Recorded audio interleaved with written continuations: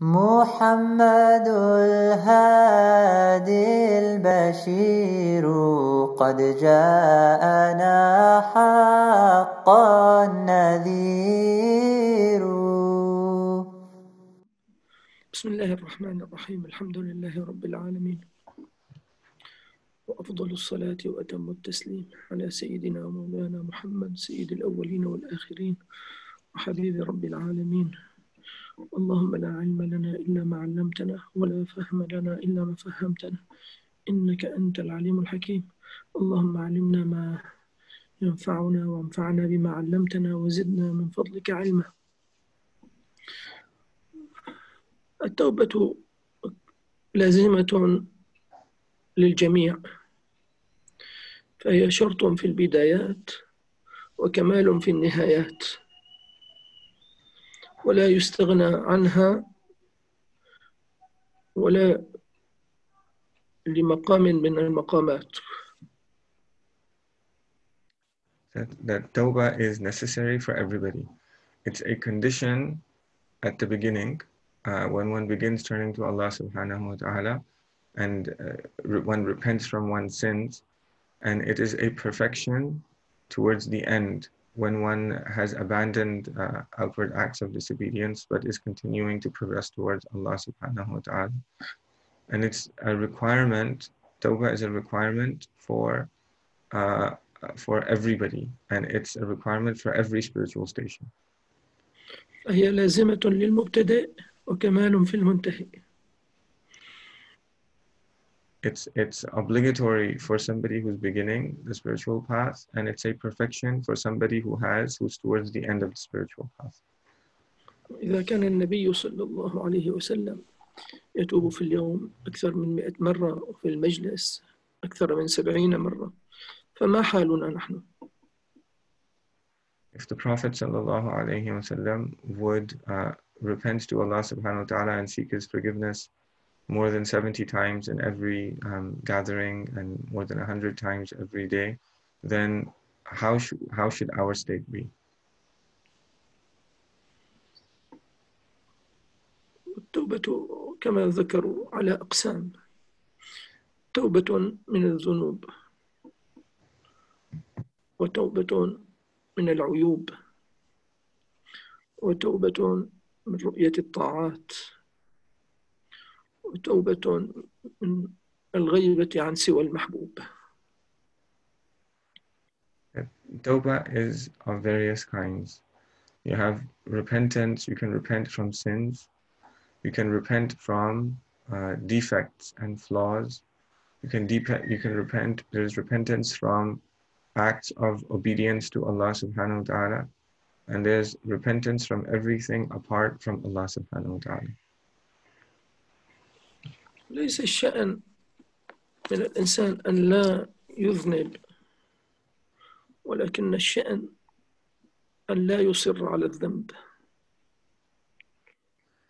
What matters is not that one does not commit a sin, but what matters is that one should not persist in a sin. وليس الشأن أن تحب الله، ولكن الشأن أن يحبك الله. What matters is not that you love Allah, but what matters is that Allah subhanahu wa ta'ala love you. إن الله يحب التوابين ويحب المتطهرين. And Allah subhanahu wa ta'ala loves those who frequently repent, and He loves those who purify themselves. والتوبة معلومة شروطها. The conditions of tawbah are known. الإقلاع عن الذنب، الإقلاع عن المعصية. The first one is to stop committing the sin that one is repenting from. والعزم على عدم العودة. And resolving never to return. والندم عليها. And the third is feeling remorse for having done it.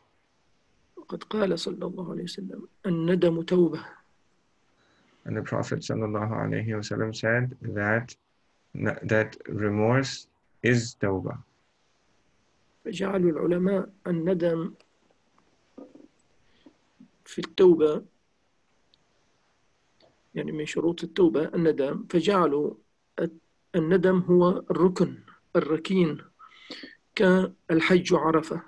معلوم أنه في واجبات كثيرة في الحج، لكن من فاته وقوف عرفة فاته الحج، ومن فاته في التوبة الندم فاتته التوبة.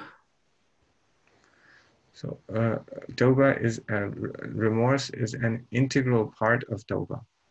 So whoever the Prophet ﷺ, he said in another hadith, said Hajj is Arafah.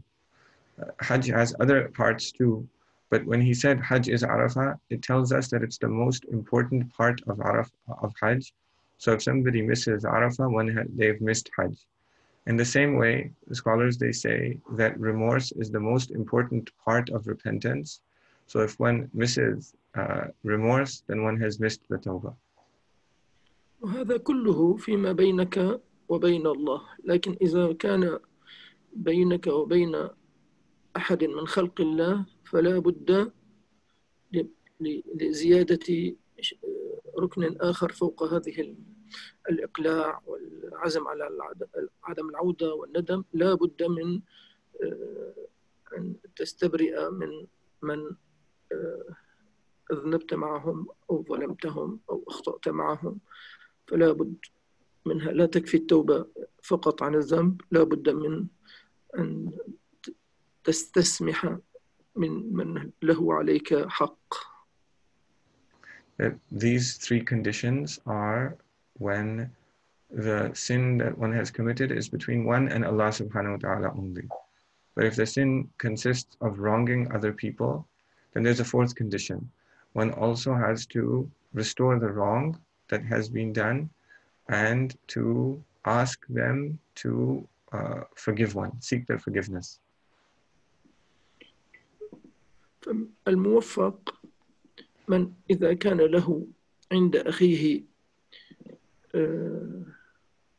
مظلمة أن أحد أمرين: إما أن يسمح ويصفح، وإما أن ينبه صاحب الظلم الذي وقع، أن ينبهه على ذلك، وهذا موفق. أما أن يتركه وشأنه ثم يطالبه في الآخرة فهذا ليس من الأخوة في شيء. لك شيء عندي، طالبني وقل لي، ربما أكون أنا أخطأت وأنا لا أدري، ربما أكون أنا فعلت وأنا لا أنتبه. فلا تؤخر الحق الذي لك عندي، لا تؤخره إلى يوم القيامة، طالبني به في هذه الدنيا. هذا من النصح لأخيك إن لم تستطع المسامحة والصفح. هذا من الجانب الآخر سيدي، من الجانب المظلوم. طبعا لا، شو من جانب المظلوم؟ من جانب إيه من جانب المظلوم. يعني هو إما أن يغفر أو يطالب، إما أن يصفح ويسامح، وإما أن يطالب الظالم أو من ظلمه بأنه لي عندك هذا الحق، ولا يؤخره ويتركه من غير تنبيه. فهذا من توفيق العبد إلى ذلك. He said that if the fourth condition of tawbah is to seek the forgiveness of other people and put their wrongs right. Since if somebody it's from the tawfiq of Allah subhanahu wa ta'ala for a servant that if he has been wronged, he doesn't delay, he doesn't say that doesn't turn away and says that I will get you on the day of judgment, which is a right that Allah subhanahu wa ta'ala has given him. That it goes against the way of brotherhood, true brotherhood. So if somebody has been wronged, they're on the other side, they should do one of two things. Either they should alert the person who's wronged them that you've wronged me, and so I have a right over you, so that he can get it back in this world, or he forgives him without that other person seeking their forgiveness. في حق الظالم أن يشكر الله تعالى على هذه المنة التي أكرمه الله تعالى بها، بأن ساق له من يبين له الأمر قبل فوات الأوان. And from the perspective of somebody who did the wrong, when somebody comes to him and tells him that he has been wronged, then he should see this, he should be grateful for the blessing of Allah subhanahu wa ta'ala, that Allah brought him this person and sent him to him so that he can set things aright in this world before he loses the chance to do it forever. وأن لا يتجاهل هذه المظلمة ولا يبررها. And he shouldn't act as though nothing ever happened regarding this wrong, as though he never did anything wrong, nor should he justify it and say that actually there's nothing wrong with what I did. عندنا صورة في السيرة بالغة الأهمية. رسول الله صلى الله عليه وسلم يسوي الصف، فقال له أحد الصحابة: أوجعتني يا رسول الله. فرسول الله هو اللطف كله وهو الرحمة كلها. قال: أوجعتني يا رسول الله. ماذا قال الرسول عليه الصلاة والسلام؟ لم يبرر ذلك ولم يتجاهل ذلك، فقال: يعني اقتص مني. طلب من المظلوم الذي يدعي المظلمة، قال له: اقتص مني. فقال: لكن أنا بطني مكشوف يا رسول الله. فاكشف عن بطنك حتى يكون القصاص يعني متساوي. فكشف عن بطنه يا رسول الله صلى الله عليه وسلم فلثمه وقبله. فهذا رسول الله لم يبرر، مع علمه عليه الصلاة والسلام أنه لم يؤذيه في تسوية الصف، ولكن لم يترفع الرسول عليه الصلاة والسلام عن أن يستجيب لتلك المظلمة التي ادعاها من ادعاها. There's an incident that is a very eloquent and important incident in the seerah of the Prophet sallallahu alaihi wasallam.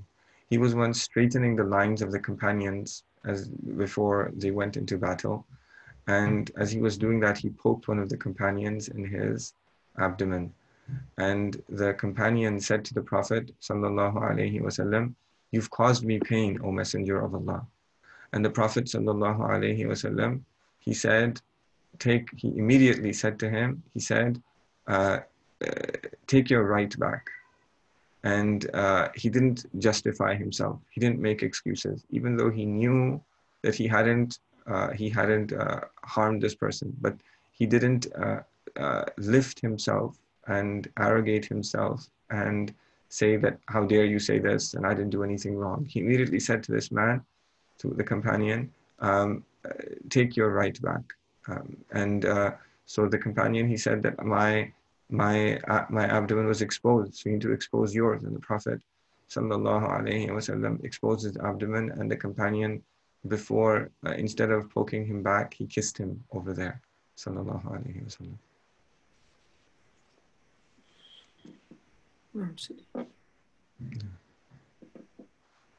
So, Yujid, there was a question, and that question is that it's about guilt and how we can what's the meaning of repentance? And if it comes from fear, and repentance and turning to Allah subhanahu wa ta'ala, closeness to Allah subhanahu wa ta'ala is supposed to make one happy. But if one fears Allah subhanahu wa ta'ala's punishment all the time, then how can one ever be happy? كان هناك سؤال سيدي أن إن كان القرب من الله سبحانه وتعالى مثل العيد، والقرب يعني يأتي بابه التوبة، والتوبة يأتي من خوف العقاب، وخوف من العقاب هو شيء يعني لا يجامع الراحة. فإذا كان الشخص دائما يعني مستغرقا في أنه يستحق العذاب من الله سبحانه وتعالى ويخاف أن ينزل عليه في أي وقت، فكيف يكون كل أوقاته عيد؟ هذا كأنه يتعلق في معايدة العيد. نعم. عندما يكون الحق معك ويكون جليسك، أليس هذا عيد؟ هو ليس مثل العيد، هو العيد بحد ذاته. متى العيد؟ أن يكون حبيبك معك، أن تكون مع حبيبك. فإذا كان الله مع الذاكر، أنا مع عبدي ما ذكرني وتحركت بي شفتاه، أنا جليس من ذكرني، أليس هذا عيد؟ Said that Eid is when you are with Allah subhanahu wa ta'ala. And so Eid, so this goes back to a previous lesson when we talked about every day being Eid. So he says that when we remember Allah subhanahu wa ta'ala, Allah subhanahu wa ta'ala says that I am the companion of the one who remembers me. So if Allah subhanahu wa ta'ala is one's companion, then isn't that Eid? بعدين هناك خوف من الذنوب، فإذا تاب منها فينتقل من هذا إلى الخوف من العيوب. فإذا تاب منها انتقل منها من الخوف إلى رؤية الطاعة من نفسه. لكن هذا الخوف ليس كالخوف الأول. No. So he says that when one first repents from sins, and after one and that there's a fear that causes one to repent from sins, then one repents from defects within one, and there's another kind of fear that causes one to repent from the defects within one. Then there's another kind of repentance, which is repentance from acts of worship, and there's a fear that causes one to do that kind of repentance. And the fear of each stage is different. والخوف ربما يكون إذا وصل لليأس، هذا يكون من عمل الشيطان. إذا أوصل صاحبه لليأس فهذا يكون من عمل الشيطان. أما إذا دفعه هذا الخوف لتصحيح سيره وكثرة الإقبال على الله سبحانه وتعالى فهذا محمود. أما إذا وصل للخوف من الله حتى يصل الأمر به أن يقنط وييأس، هذا من عمل الشيطان، يصبح الخوف مشكلة. Says fear can become despair. So we have to distinguish between the two things.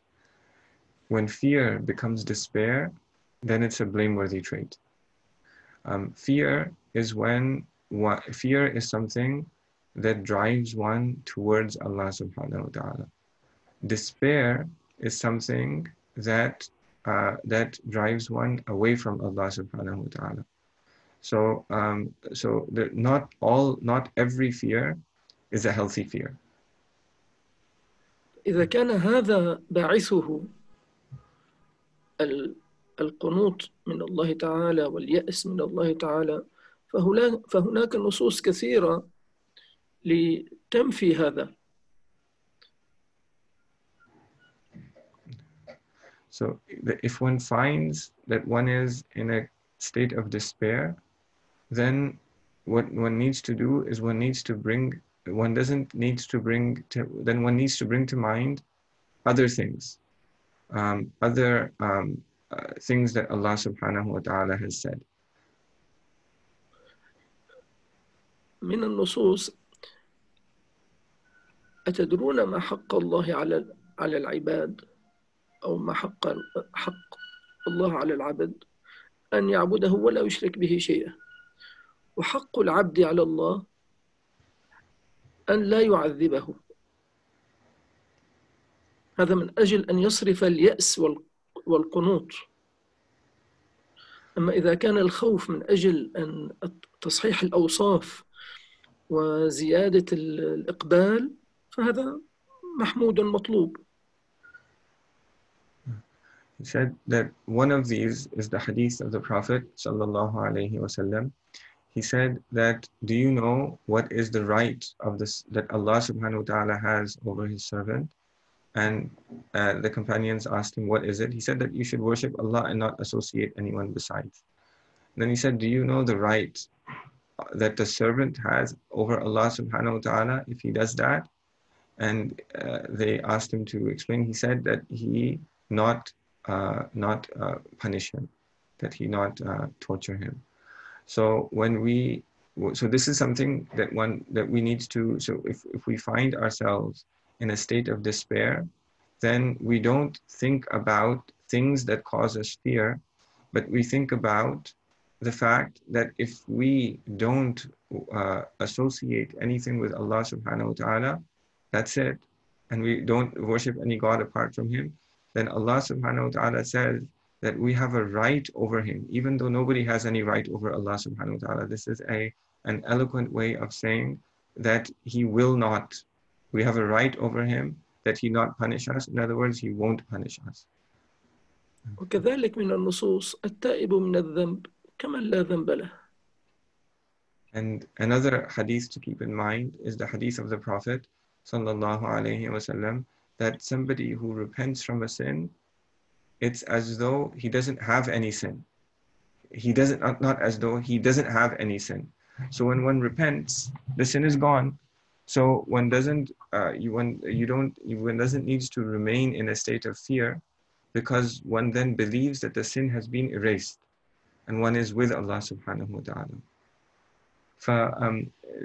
فالسؤال كان أن الفرق بين التوبة من الذنوب والتوبة من العيوب، لأن التوبة من العيوب أحيانا إذا كان الشخص يعني كثيرا ما إذا يدخل الشخص في اليأس يعتقد في نفسه عيبا فيتوب إلى الله سبحانه وتعالى، لكن مع أو يستغفر الله سبحانه وتعالى، لكن يعتقد في نفسه أنه فيه عيوب كثيرة ولن تنتفي هذه العيوب، فيدخله هذا إلى حالة يأس. لكن عندما شرحتم أنتم يعني جعلتم التوبة من العيوب أخف من التوبة من الذنوب، فممكن شرح الفرق بينهما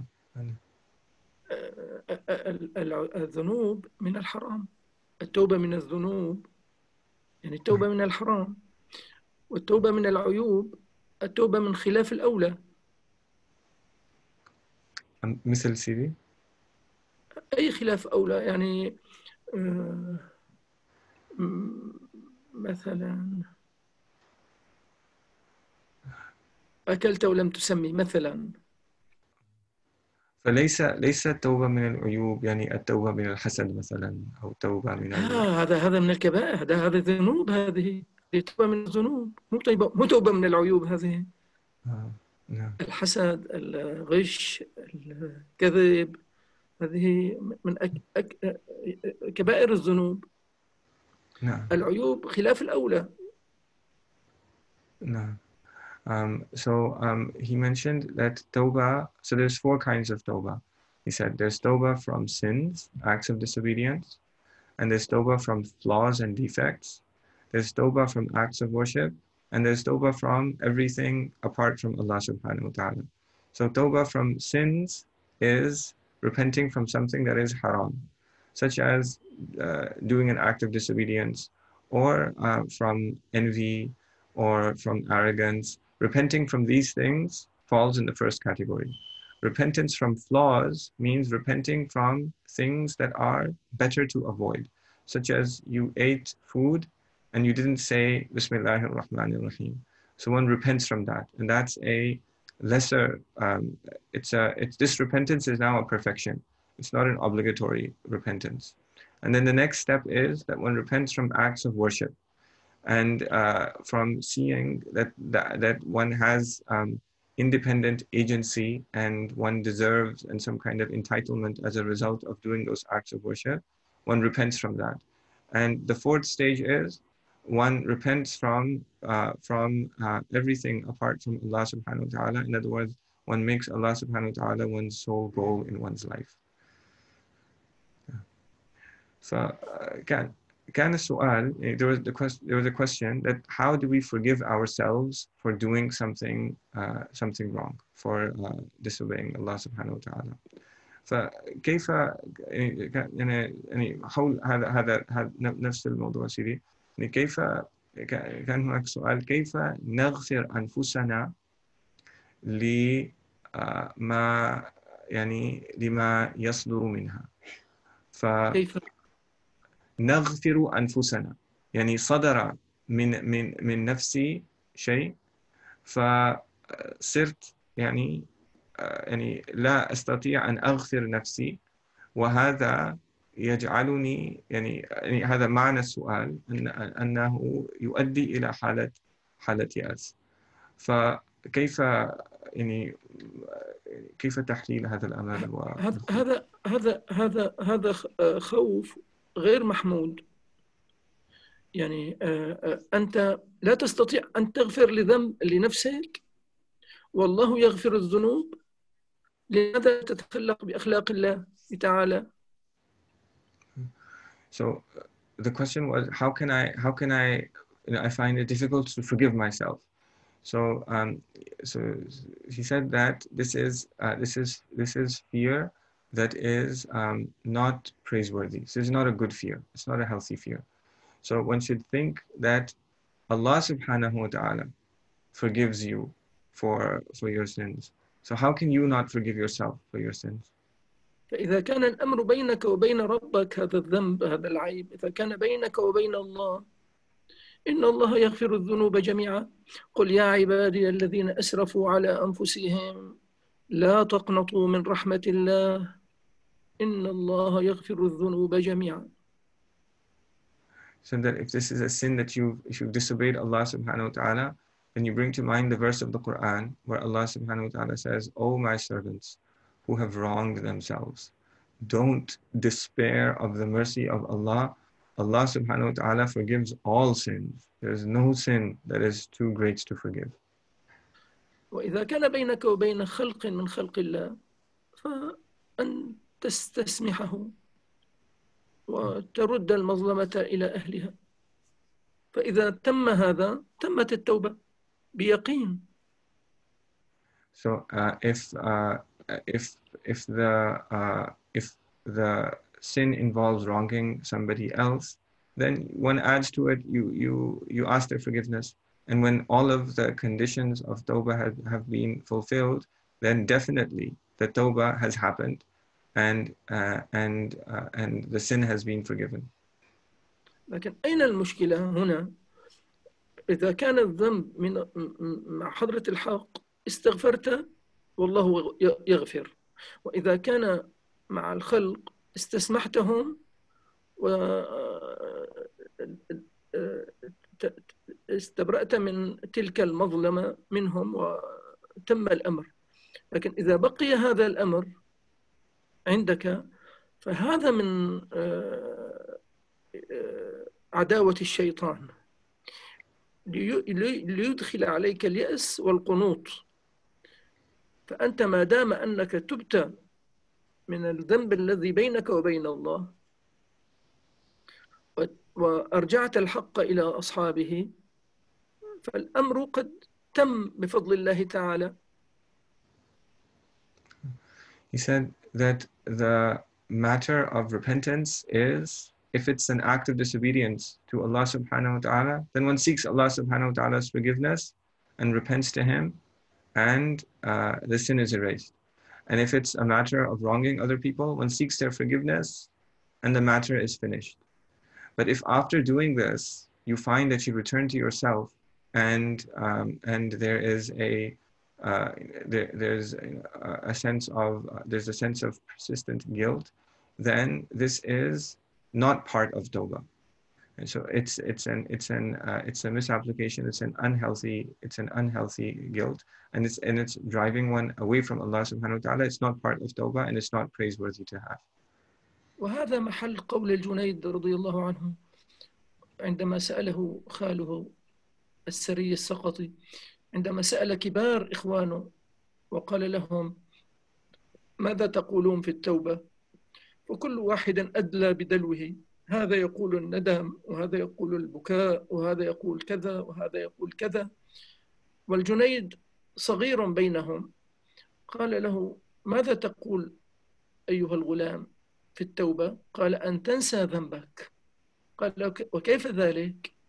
قال ذكرك الجفاء في وقت الصفاء من الجفاء. So this is there's an event that story that Sidi Abu Munir mentioned. Not a story, it's something that happened. Imam al-Junaid, when he was a young boy, he used to attend the gatherings of Sari al-Saqati, his uncle, who was an accomplished person in the spiritual path.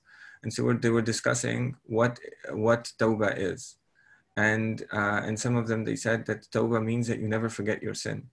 And Junaid said, tawbah is that you forget your sin. Tawbah is that you make tawbah and then you don't think about your sin anymore.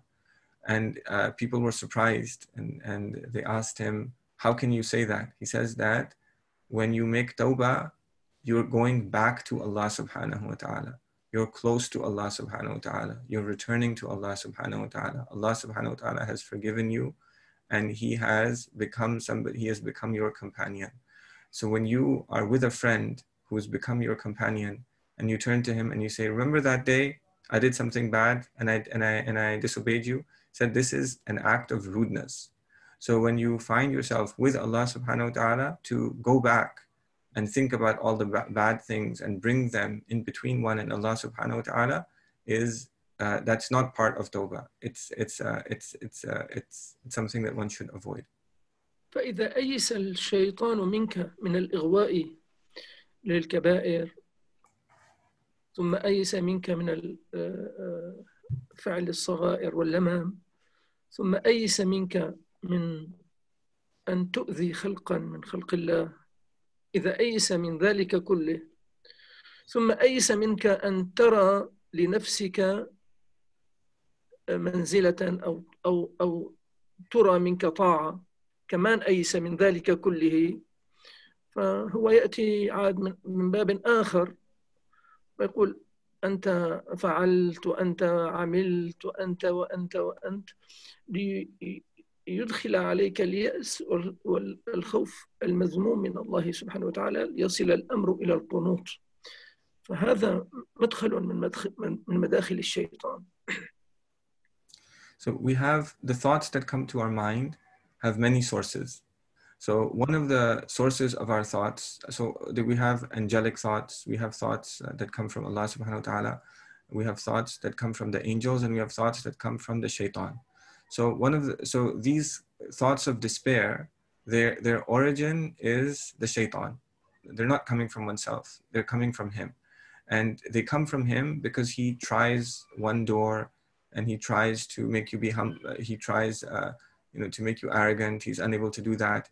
He tries to make you disobey Allah subhanahu wa ta'ala. He's unable to do that. He tries to make you and the questioner, they're all like they're a humble person. They don't disobey Allah subhanahu wa ta'ala. So shaitan has despaired from all of these things, and so he's found this other door to enter into to cause despair. So this thought is not coming from you, it's coming from an external source. So it's important for us to identify what that external source is. كل ابن آدم خطاء، فأنت لا يتصور منك عدم الخطأ، لا يتصور من الإنسان عدم الخطأ، لكن إذا أخطأ استغفر، إذا أخطأ استغفر. فإذا أيس الشيطان من أنه كلما أحدث أمرا استغفر منه هذا العبد، كيف يريد أن يظهر عداوته له؟ بأن يجعله يقنط من رحمة الله، ييأس من رحمة الله، فيذكره الذنب للقنوط واليأس، لا يذكره الذنب للتوبة والندم. فهذا فرق بين الأمرين. فهو إذا وجد هذا هذا من الشيطان. أما إذا وجد الخوف الدافع للعمل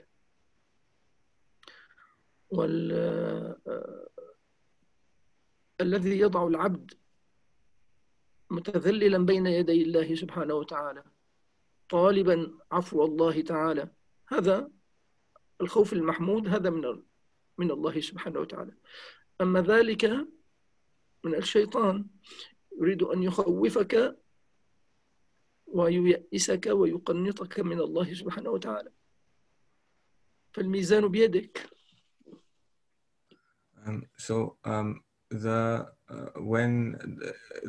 It's impossible to not commit a sin. There's no one who never disobeys Allah subhanahu wa ta'ala. The Prophet sallallahu alaihi wasallam said, every son of Adam frequently commits sins. So it's not, one can never be in a situation where one does not commit sins. But the point is that when one sins, one returns to Allah subhanahu wa ta'ala in repentance. And when one returns to Allah subhanahu wa ta'ala in repentance, then the sin is erased. And the Prophet ﷺ said that all of the children of Adam frequently sin, and the best of those who are like that are those who frequently repent to Allah subhanahu wa ta'ala. So when one returns to Allah, one repents every time one commits a sin, then shaitan despairs of entering into one, of drawing one to him through committing a sin. So he finds another door, and that door is despair. So, and he puts it into the repentance that one does. So what one needs to do is one needs to have a measure, and you need to measure you see what's happening. So what you do is you step outside and you see this thing that I'm doing, this fear that I have, is it drawing me, is it pushing me towards Allah subhanahu wa ta'ala through happiness and eagerness in a way that is like Eid, or is it putting me in some other state? Is it putting me in a state of despair? And if it's putting me in a state of despair, then I need to recognize that what I need is not fear. What I need is, I need to remind myself of the forgiveness of Allah subhanahu wa ta'ala, of the mercy of Allah subhanahu wa ta'ala. And that's what I need to do. And I turn away from this, from these thoughts towards that. So I have another question I'm going to ask. I'll ask in Arabic first, and then I'll say it in English. So the question is that sometimes we go through difficult circumstances that leave us in we feel hurt. We feel that people have put us down for many years, and that leaves us in a situation where we are constantly having these kinds of negative thoughts about ourselves. So I'm going to ask, what can one do in order to come out of these negative self-thoughts?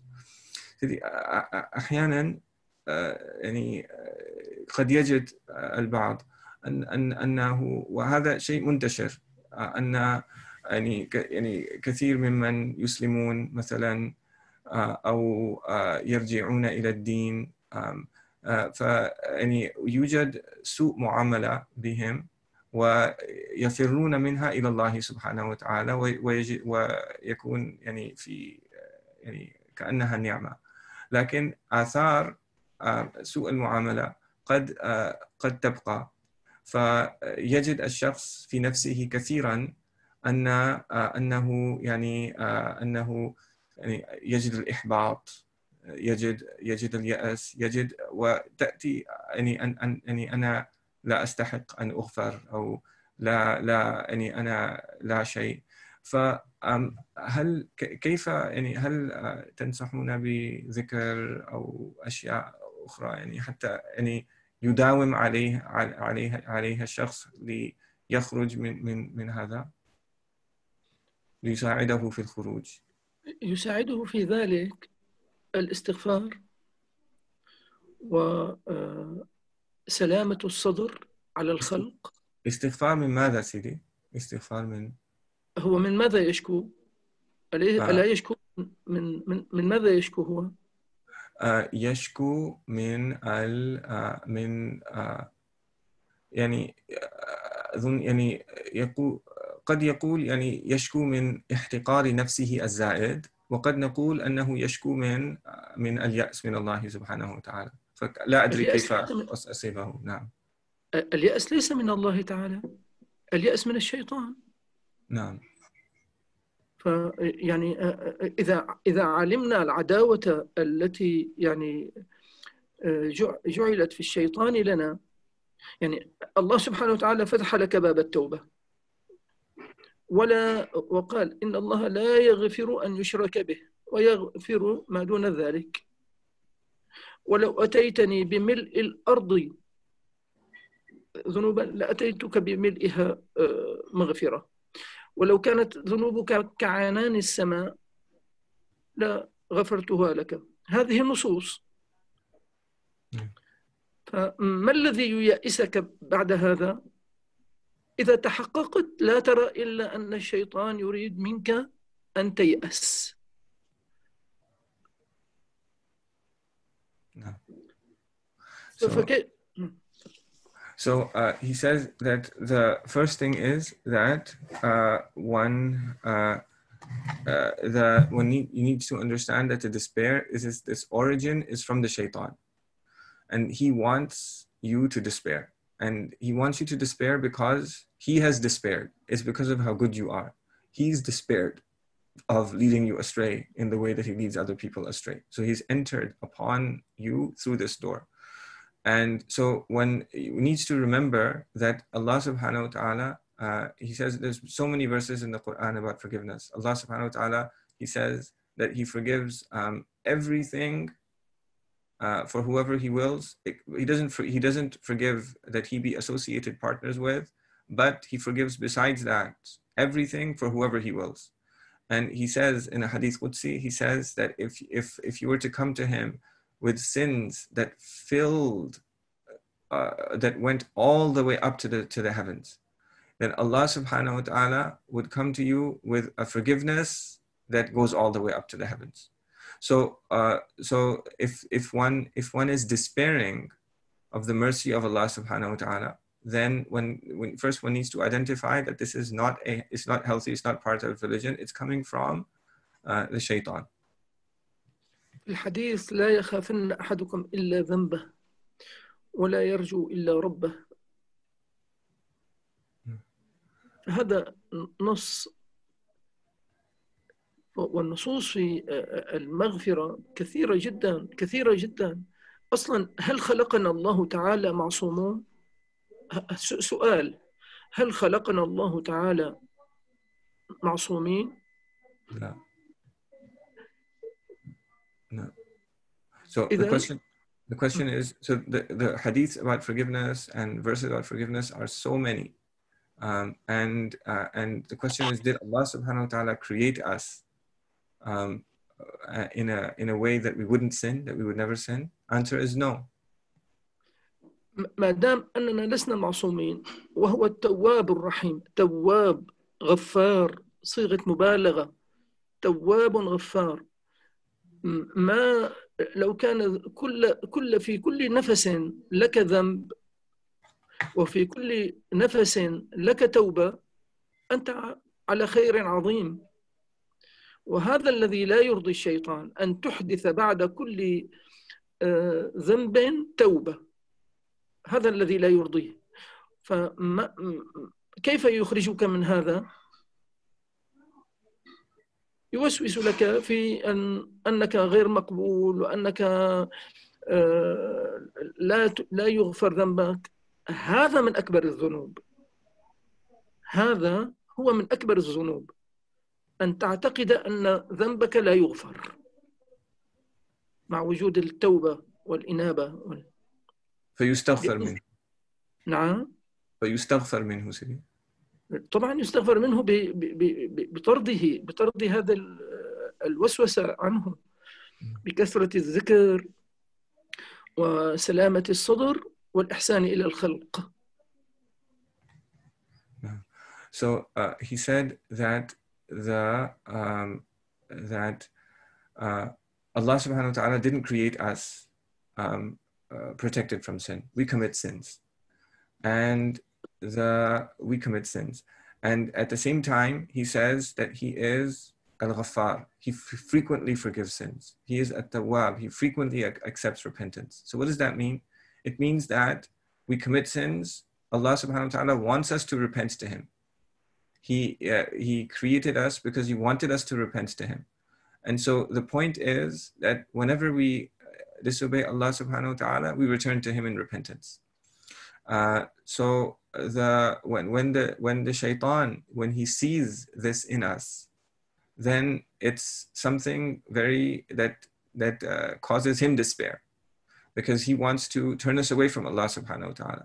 And so that's why he enters through the door of causing despair.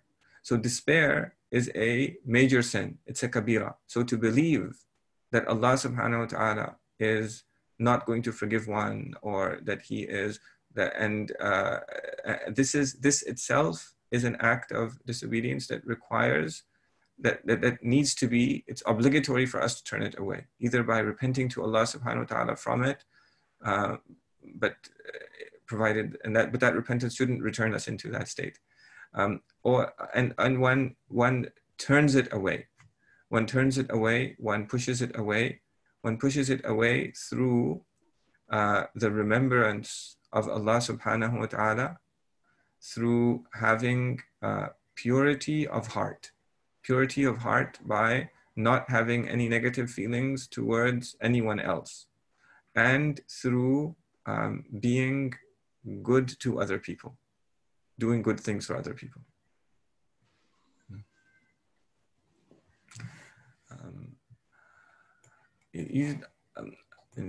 آخر سؤال سيدي، يوجد أن تسأل الأخت أن كيف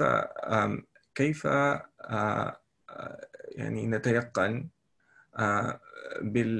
كيف يكون عندنا يقين بأننا كنا مخلصين في التوبة، يعني خصوصا إذا يعني إن كنا وجدنا أنفسنا يعني نقع في نفس الذنب يعني مرة ثانية، فهل هذا يعني أن توبتنا لم يكن مخلصا، لم يكن نصوحا؟ ما دام أنك أقلعت عنها، وما دام أنك ندمت عليها، وما دام أنك عزمت على أن لا تعود، فبيقين التوبة صادقة وخالصة. يقين. So the question is, how can we be sure of our sincerity when we repent, particularly if we find ourselves falling into the same sin? Does that mean that we have not been sincere with Allah subhanahu wa ta'ala? He said that as long as you fulfill the conditions of the tawbah, meaning that you feel remorse and you stop at the moment from committing the sin, and at that moment you resolve not to return to the sin, then you are sure that you have repented to Allah subhanahu wa ta'ala, because all these things are there, and you're sure that your sin has been forgiven. فإن لم تقلع وتقول تبت، هذا ليس التوبة. يعني هذا المعيار. إن لم تقلع عن الذنب فأنت لست بتائب. إن لم تندم عليه أنت لست بتائب. إن لم تعزم على عدم العودة لهذا الذنب أنت ليس بتائب. وهذه ليست إخلاص في التوبة. أما إذا تحققت الشروط التي هذه من الندم والإقلاع والعزم على أن لا يعود، فهذه بيقين التوبة الخالصة. So that if you haven't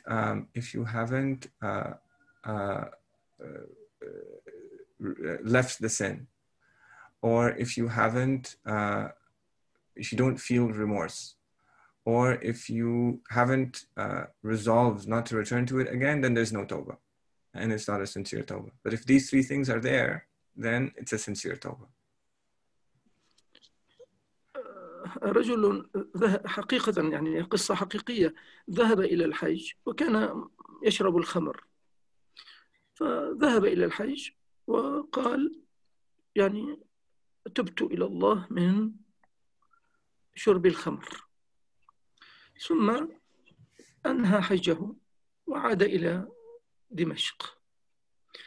بعد فترة جلس مع جلاسه أصحابه الذين فقالوا قدموا له الخمر، قال لا أستغفر الله، أنا والله الحمد لله تبت. قال اشرب يعني وتتوب، قال لا الحمد لله تبت. بعدين كلفتني الحجة 50,000 ليرة سورية في ذلك الوقت، يعني كلفتني الحجة 50,000. قال له أحد جلاسه هذه 50,000 واشرب ثم تتوب. شرب. بعد 12 يوم تقريبا توفي شارب خمر. أين العزم على عدم العودة؟ فما دام أنه تحقق الإقلاع عن الذنب، وتحقق الندم عليه، وتحقق العزم على أن لا يعود، لا يداخلك شك بأن هذه التوبة ليست صادقة. لا يداخلك شك، وإذا داخلك شك فهذا من عمل الشيطان. ما فهمت الربط بين القصة وبين ما قلتم في الأخير سيدي، لأنه عندما هو لم يندم ولم يقلع ولم يعزم على عدم العودة، فهو عندما جاء من يدفع له ثمن الحجة عاد. فإذا تحقق الشروط الثلاثة التي هذا في حق الله تعالى، إذا تحققت هذه الشروط بأنه ندما حقيقيا، وبأنه أقلع ترك المعصية، وبأنه عزم على أن لا يعود، فلا يشك في توبته. يجب عليه أن لا يشك في توبته. This is a true story about a man. He used to drink wine, and then he went on Hajj, and he came back from Hajj, and his people who used to drink wine with, they said, come drink wine with us. He said, no, I've made a tawbah. I went to Hajj and I've repented. I'm not going to drink wine again. They said, it's okay, just drink it and then make tawbah again. He said, no, I spent 50,000 liras to go on Hajj. And so one of them, he said, here you go, here's 50,000, drink and repent afterwards. And so he took the 50,000 and he returned to drinking, and 12 days later he died. So this is an illustration of someone who did not have a resolve who initially did not have a resolve to never return to the sin. That just because it was a matter of 50,000 liras, and this person was not sincere in his resolve to not return to the sin. He says that, but if it's like this, then the tawbah isn't there. But if you find in yourself that you have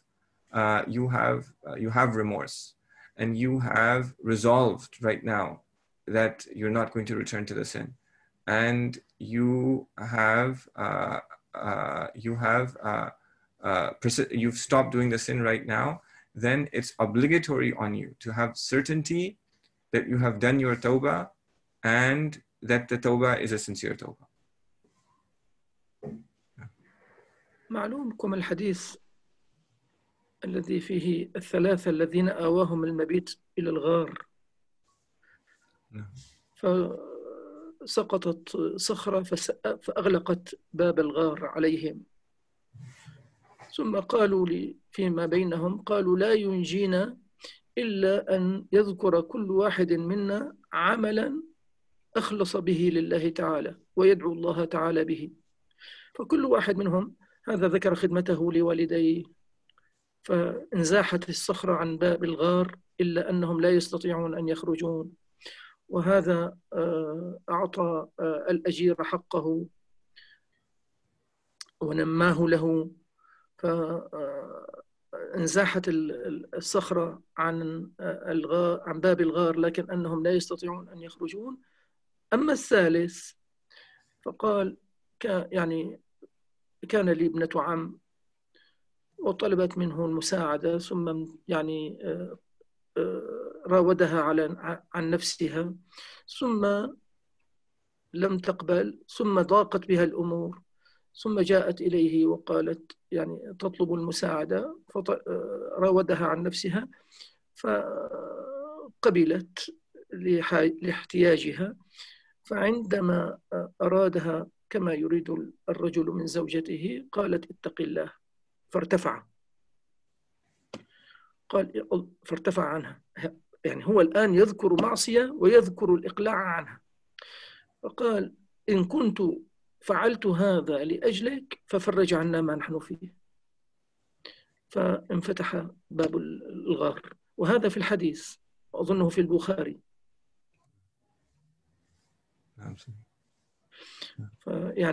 الإقلاع عن الذنب بحقيقة توبة.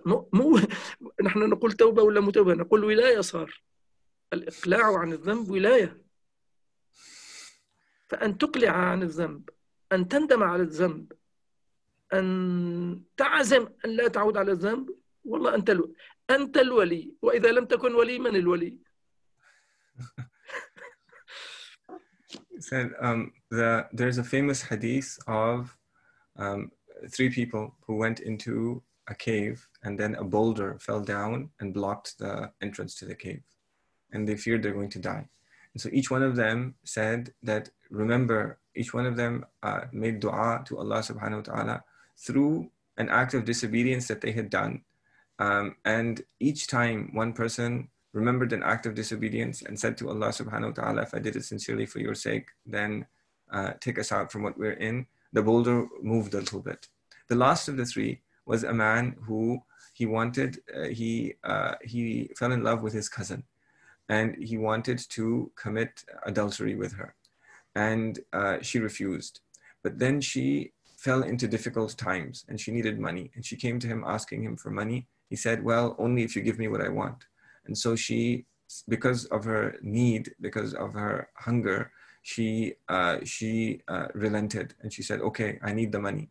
And then just as he was about to do to her what a man does to his wife, she said to him, fear Allah subhanahu wa ta'ala. And he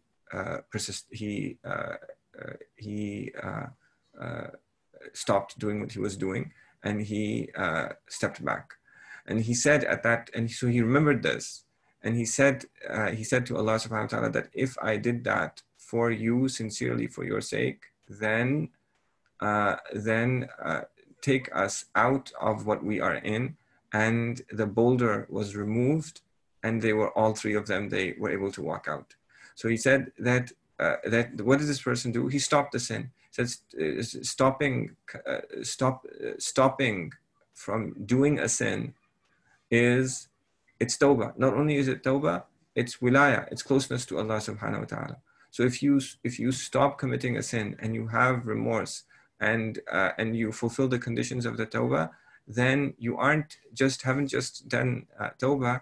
You've become somebody who's a wali. You've become somebody who's close to Allah subhanahu wa ta'ala. This was something that this man remembered, and because of it, Allah subhanahu wa ta'ala removed the boulder and they became free.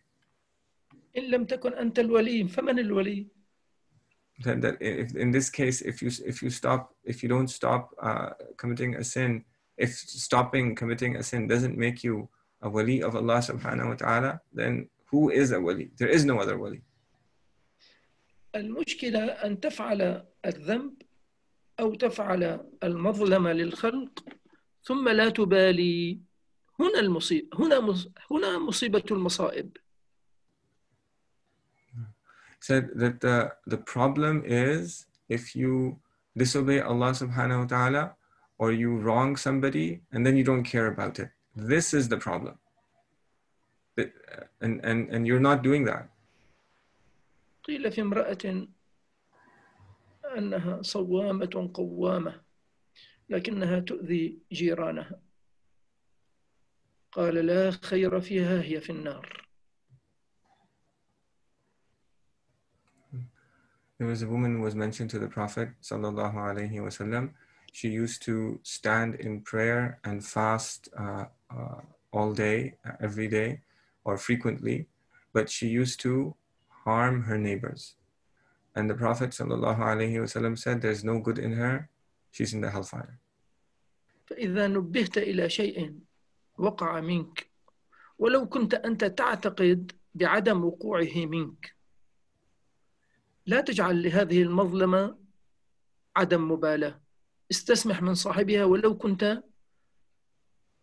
كما قال سيدي أبو مديان، حط رأسك واستغفر بلا سبب.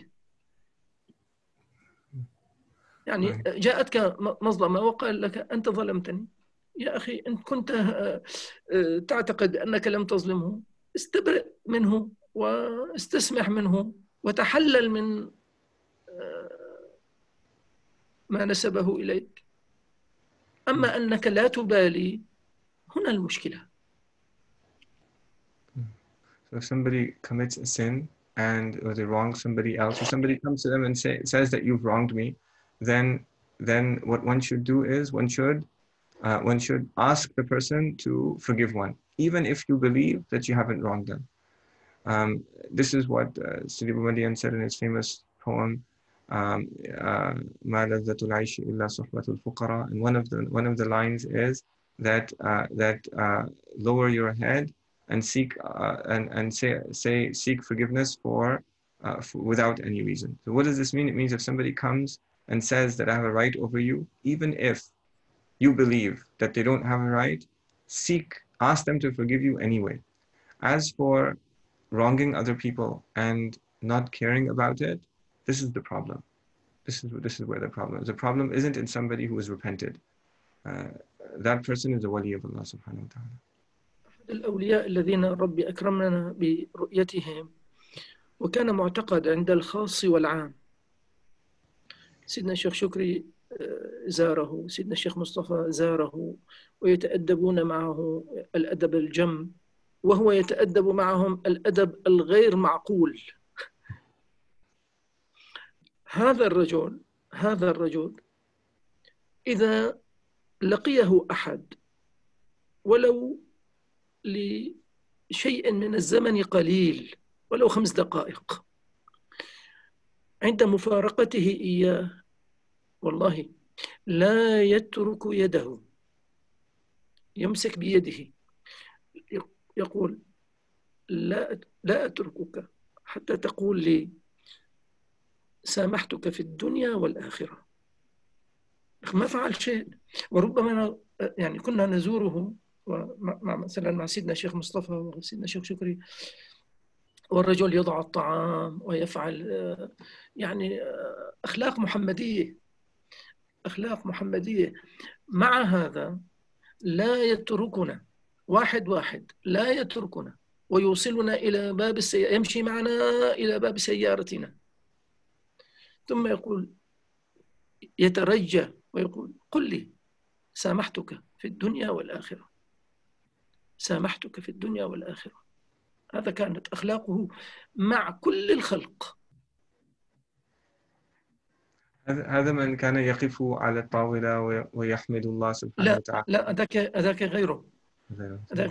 هذا من أهل الانكسار، من السادة الرفاعية الذي يقولون يعني يتصورون أن الرواس، الشيخ الرواس رحمه الله، يشبهون، يعني إذا أرادوا أن يشبهون الصورة بالصورة، هم فعلوا نفس صورة هذا الشيخ، اسمه ناجي اسمه ناجي وكنيته الناجي، فاسمه ناجي الناجي. يعني يقولون لو صورة الإمام الرواس هي كصورته، فكذا كانت هذه من أخلاقه، أنه لا يفارقك حتى تقول له قل لي سامحتك في الدنيا والآخرة.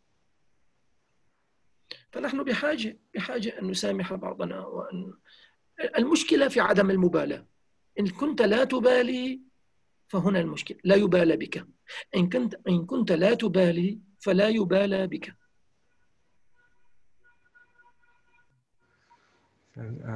There was one of the friends of Allah, somebody who was believed to be a friend of Allah subhanahu wa ta'ala amongst generality and the specific, and amongst the scholars and non-scholars. They used to visit. He used to visit him with Sheikh Mustafa, used to visit him with Sheikh Shukri. They would go and visit them, and Sheikh Shukri, Sheikh Mustafa would have adab with him. They would humble themselves before him, and he would humble themselves before them in a way that is unimaginable. So he would serve them food, and he would. But then when they would leave, so he had Muhammadan characteristics of the Prophet. He was hospitable, serve them food. But if one of his characteristics was that if he met anybody, even if for only 5 minutes, if that person, before he parted company, he would hold his hand, and he would refuse to let go until he said, say, I forgive you in this world and the next world. And he would do that to everybody, even if he hadn't done anything. So every time they visited, he would hold their hands and say, tell me, I forgive you in this world and the next. So he was a Rifa'i, and they used to say his name was Naji and Naji. Naji is his name. Naji means somebody who's saved. So his name was saved from the hellfire, in other words. And his title was, he was called Saved the Saved, and his title was the one who was saved. And they used to liken him to Imam al-Rawas, one of the poets, spiritual poets of the Rifa'is, and they say that he used to resemble him in the way that he looked. And so he says that this returns to he says that one should never act when somebody else feels that they've been wronged, that one does not care. And he says that if you don't care, then nobody else will care about you. يقول من أقواله رحمة الله عليه، وتوفي في تركيا من يعني سنوات قليلة، ونقل إلى بلادنا. دائما إذا يريد أن يكلم أحد دائما يقول له يا عين عمك. ما فهمت يا عين عمك، يعني الذي يحبه عمه؟ لا، إذا أراد أن يكلمك أنت أول مرة تراه يعني ليس يقول لك يا عين عمك، أنت عيني يعني. عمك يعني أنا. إيه، فيقول أنت يعني عين عمك، يعني ينزلك منزلة عينه. ما شاء الله. فكل ما يتكلم مع الصغير مع الكبير يا عين عمك، يا عين عمك، يا عين عمك، قل لي سامحتك دنيا آخرة، يا عين عمك. شو هالرقة، شو هاللطف، شيء عجيب جدا عجيب. He passed away a couple of years ago in Turkey, and then he was transported and buried in his land, in the lands of Sham. So whenever he met anybody, he would say to him, "Oh, I of your uncle." So meaning that I'm your uncle, and because he was aged, and he would do this with everybody, with old, with young, and he would say, "Oh, you who are the I," in other words, the beloved of your uncle. I'm your uncle, and I love you. In other words, and he would say this to everybody. And so he said, what wonderful character. فهذه جرت بيننا وبين من يعرفه. إذا تكلمنا مع أحد من يعرف الشيخ نقول له يا عين عمك، يا يابو، يا يابو. كذلك هذه كلمته يا يابو، بدل يا بابا، يا أبتي، يا أبي، يا يابو. يعني يا يابو.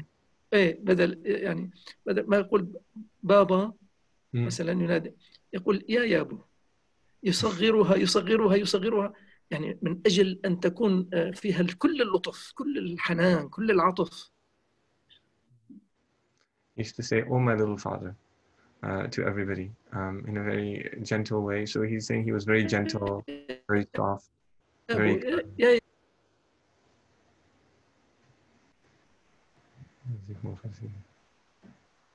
الدين كله أخلاق سيدي، الدين كله أخلاق. فإذا خلا الدين إذا دخل الدين من الخلق فقدت الدين، فقد الدين. So religion is all good character, and so when there's good character is gone, then religion is gone.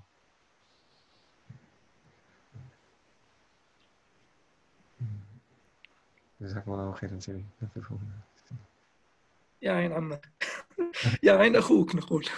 كنت أفكر أني أريد هذه الكلمة منكم، يعني كنت يعني أريد أن أطلبها، جاءت من غير طلب. جاءت الحال، جاءت. والله أنا يعني أقتدي بها في كل لي خالات وعماء، يعني عندما أكلمهم أتمثل بها، أقول يا عين ابن أختك لخالتي، مو خالتي، خالة أمي أو خالتي، أقول لها يا عين ابن أختك، متمثلا يعني بأخلاقه رحمة الله عليه ورضي الله عنه. إذا جمع اللطف كله تجده مجسدا به رحمة الله عليه. Said that Sidi Munir, he takes him as an example, and this is something he learned from him, and he uses something he was touched by, that he refers to everybody as, "Oh, the eye of your uncle," or the beloved of your uncle. So whenever he speaks to people, he does that. So when he speaks to his niece, he says, "Oh, the eye of the uncle," but in speaking to her as the niece. So it's an illustration of how one takes good things from as many people as one can find, because I'll just هو كأن عندما تقولون هذا يعني تقتدون به، فهو يعني قلت يعني أريد يعني كأننا يعني نأخذ الخير من من كل من نرى، فكل من نرى فيه خيرا يعني نلتمس منه ونقتدي به. يعني الحكمة ضالة المؤمن، أينما وجدها التقطها. وقلنا في وقت ماضي، قلنا أن تجعل البرايا مرايا. No. He said, so I just remarked that it's that one looks for goodness in all people. And so when Sidi Munir used to visit this man and many other people with his teachers, with Sheikh Mustafa, with Sheikh Shukri, and there's goodness is scattered throughout the ummah of the Prophet sallallahu alaihi wasallam. And so he said that he remarked that there's a rhyming, it's in rhyme, baraya, and baraya means creation. You take all of creation as mirrors, so you look at them and you look at everybody and you try to look at them and take something from them that to set yourself right, to set yourself straight, to improve yourself. قلت لك عندما دخلت إلى بائع خضار فوجدته يتكلم مع أجيره يقول له أعطني هذا كرما لا أمرا. فيعني أستخدمها كثيرا في يعني كلامي مع الناس. كلمة راقية جدا. He said he mentioned how he entered into a vegetable shop and he found the owner speaking to one of his workers. He told him to do something and he said, do it out of your generosity, not because I'm commanding you to do it. And so he found that to be an extremely gentle way of speaking, and it's something that he uses all the time. And I've heard it many times, and anybody who spent time with him has heard it, but I never knew that he got it from a vegetable seller. وهذا في السنة كثير. في السنة كثير. يعني عندما أردف رسول الله صلى الله عليه وسلم وقال يا معاذ والله إني لأحبك، هذا في القول. وعندما خرج من بيته ووجد سيدنا عمر بن الخطاب فأخذ بيده، رسول الله أخذ بيده. فهذه هي حركات، لكن حركات عبادية من الدرجة الأولى. يعني عندما يقول لسيدنا معاذ أو لغيره إني لأحبك، هذه الكلمة ماذا تفعل في صاحبها؟ بكم يشتريها سيدنا؟ بكم يشتريها سيدنا معاذ؟ بكل الدنيا. وثمنها قليل. بكل الدنيا وثمنها قليل. عندما يأخذ رسول الله صلى الله عليه وسلم يده بيد سيدنا عمر، يأخذ يده، يعني هذه ماذا فعل؟ أخذ لبه.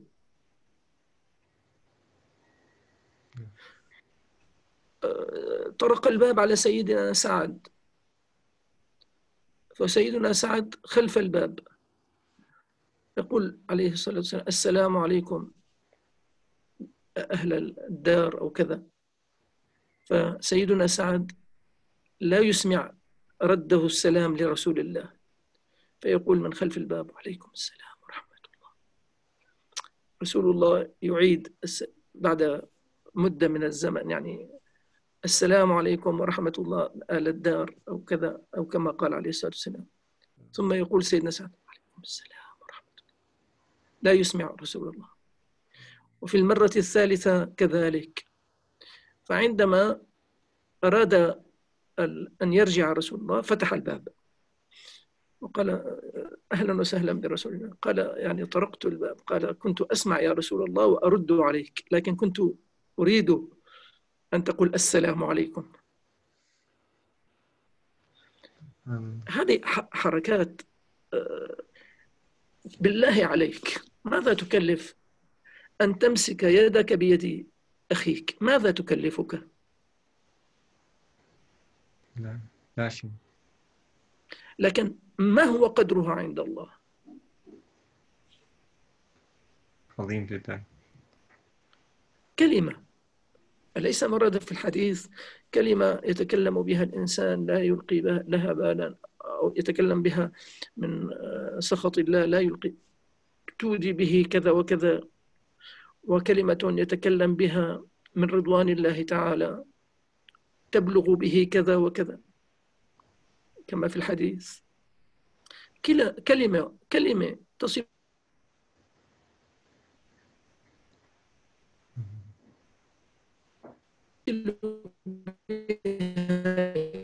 إلى رضوان الله.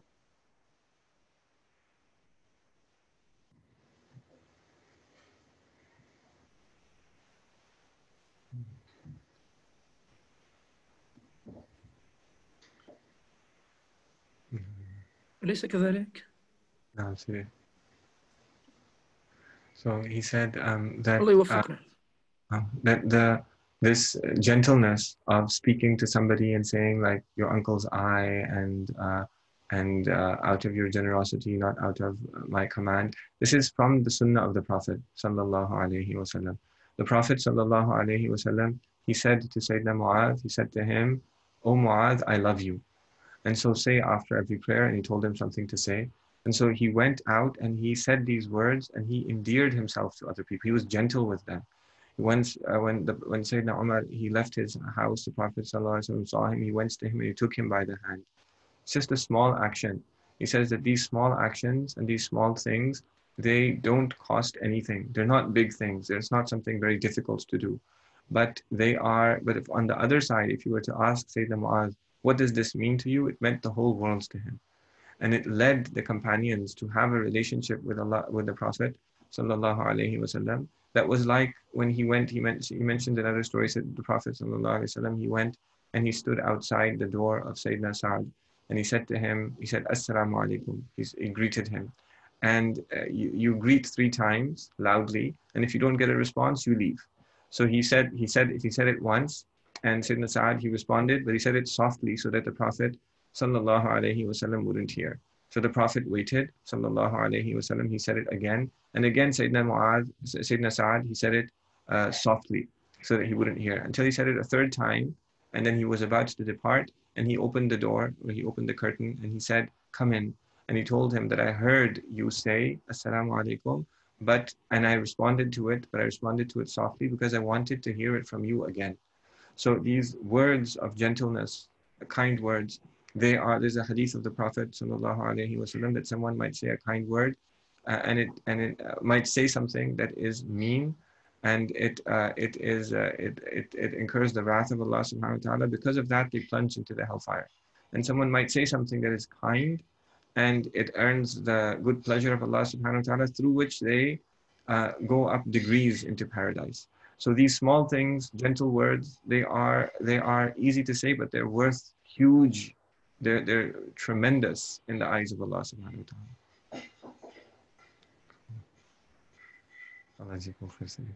اللهم وفقنا لما تحب وترضى من القول والعمل والحال. هذه تسمى أحوال. إني لأحبك، أن يمسك بيد صاحبه، هذه أحوال. فاللهم وفقنا لما تحبه وترضاه من قول وعمل وحال. اللهم إنا نسألك بحق لا إله إلا الله محمد رسول الله صلى الله تعالى عليه وسلم أن صلاة وسلاما أن نرث بها أوصاف حبيبك، وأن يمتزج وصفنا بوصفه، وروحنا بروحه، وأن أنفاسنا بأنفاسه، وجسدنا بجسده، ودمنا بدمه،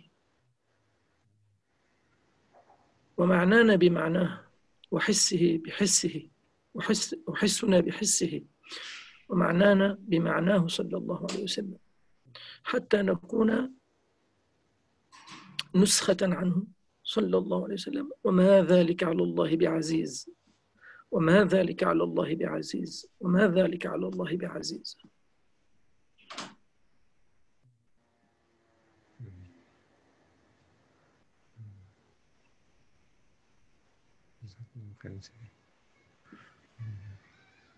سبحانك اللهم وبحمدك، أشهد أن لا إله إلا أنت، نستغفرك ونتوب إليك.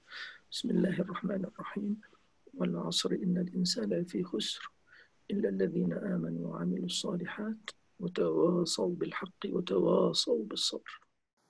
صل وسلم ربي وأنعم على المعلم نور العيون